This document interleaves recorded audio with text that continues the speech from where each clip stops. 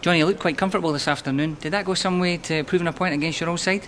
Yeah, I was quite happy with that, especially again.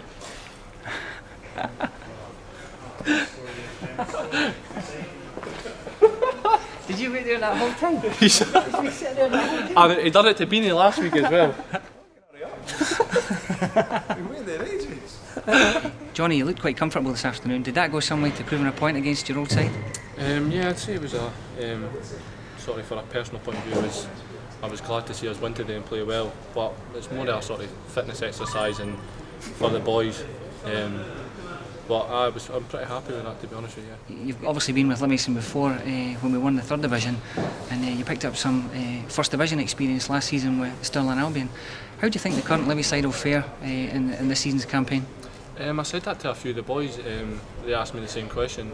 I would say that compared to Stirling, no sort of offence to Stirling, but they're a sort of mile ahead as well in terms of fitness, ability, and I'd say that they had a sort of good shot and experience against the teams, all the division. I'd say we pretty much have a shot against most of them.